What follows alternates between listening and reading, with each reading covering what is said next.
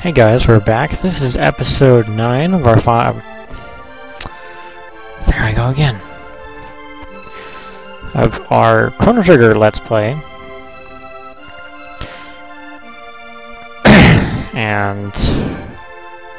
like I said, I did a little leveling, although I don't think I'll be doing it again. At least not too soon, at least. Because,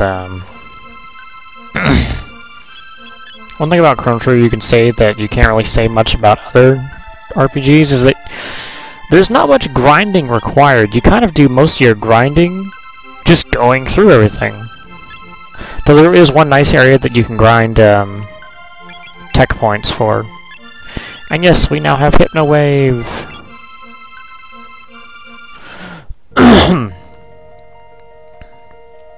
Ignore all the monsters, because I don't feel like fighting today.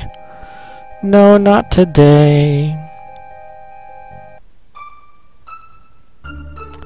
Go to the market and pick up an item. The bronze helm will do, but I think we're gonna pick one up anyway, so no, we're not buying it. Yeah, a lot of the times in this game, you'll find that a lot of the times in Chrono Trigger is basically the same as with a lot of the time in Final Fantasy 1, in my other LP, where I'll buy an item in store, and then like 5 minutes down the road, I'll be in a dungeon and I'll pick up the same item, and I'll be like, I just wasted like 100,000 gold or something. I don't think there's anything around here that's worth 100,000 gold. Well, there might be. Who knows?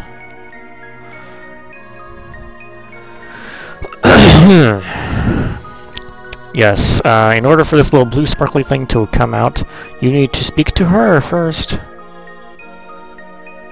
Sparkly blue thingy! What'd you find? A hairpin. That's Guardia's royal crest. I haven't really decided on what kind of voice to give the characters. So yeah. For now, Luca has this really bad Western accent. Or something. Huh.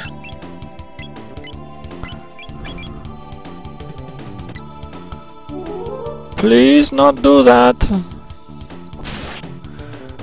Not sure what that does. Oh, okay, it slows me down, looks like. Oh, come on.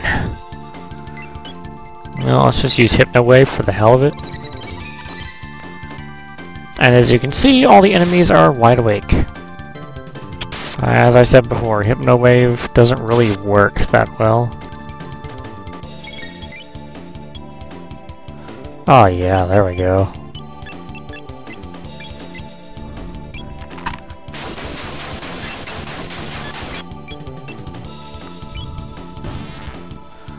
Pew, pew, pew. Damn! She's pretty damn strong. I mean, damn. I don't think I've ever seen fire do that kind of damage before. Or flame toss, rather. Who's calling? We don't want any. Have a nice day. Phew, that was close.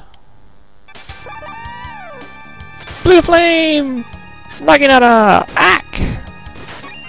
The slice.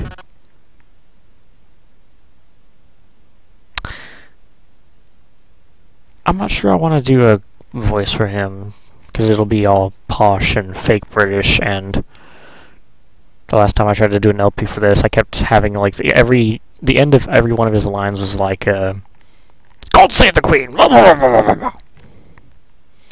And I don't want to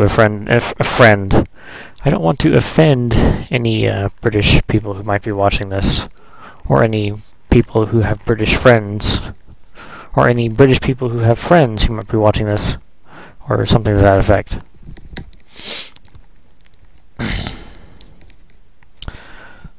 Lower thine guard, thou art allowing the enemy in. It is my favoritist character.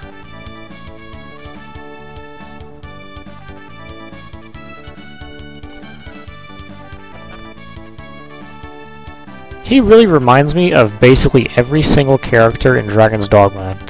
Those of you who don't know about that, go watch some of my earlier Final Fantasy 1 LP episodes. And I actually mentioned it, and I ended up getting it.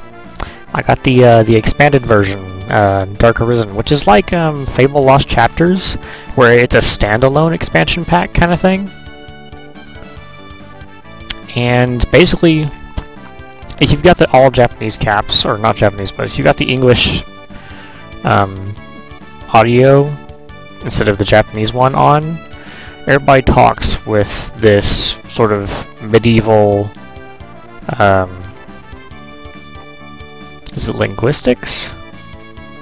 Dialect, I guess? Maybe? Something like that?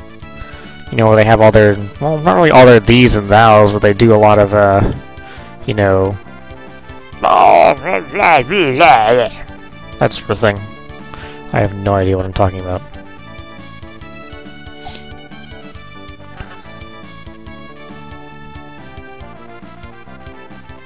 Like, they don't speak in, you know, regular people talk.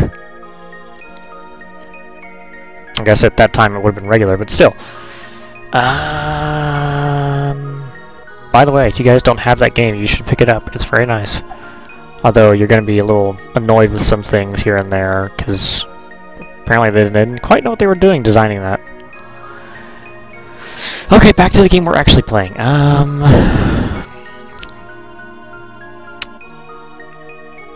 Yeah, we were looking for a hidden door. We were looking for a hidden door. Press the keyboard. I believe it would be your... If you're using an actual SNES controller, I think it would be your A button. And if you're using an Xbox 360 controller that's set to the SNES controls, it would be your B button. And if you're using a keyboard, then I don't have no idea, but mine is C. Because I've got it set up as, you know, A and D are L and R, S is X, Z is Y, X is B, and C is A. Now, if you can say all that from memory, you're good to go. Because I'm a turd. Oh boy. Diablos. Frog is another character who uses power instead of hit to determine his strength. There's gotta be a way to make the battles go faster, and I'm sure there is, and I'm just not even paying attention to it. Battle speed. There, we'll make it 2. I don't expect we'll be dying anytime soon. Hopefully not. And Frog has some weird fucking ass abilities. Like Slurp. Restores your allies' HP some. Literally, he just sticks his tongue out and licks you. Kinda like most people would do in real life. Ha! He has Bronze Mail. And a Power Glove. Power Glove. Hey, I have one of those too! Gimme, gimme, gimme!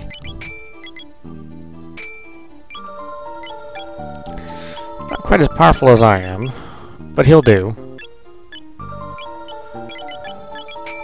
Actually, we won't be needing the sight scope. We'll just need. We really need the speed. Luca needs to attack more often. We're gonna explore this left half of the rooms, and then we will be back. Steel Saber is not as good as the Load Sword, although it's very close. Very close indeed. You found one power tab. And not to spoil, yeah, I kind of am spoiling things right now, but Frog will not be with us for very long, so we're going to go ahead and use this on the character that will be with us for the entire game. Almost the entire game. Yeah, we'll use it on Chrono! You're humans? They're hiding the queen in the back. Please rescue her. Inside this building there's a room dedicated to Magus. I heard something about a treasure there. You're tasty, yes. Anything in here? Anything in here? Ether. Tonic. Maiden suit. Which, as you might guess by the name, can only be worn by women. That is so sexist.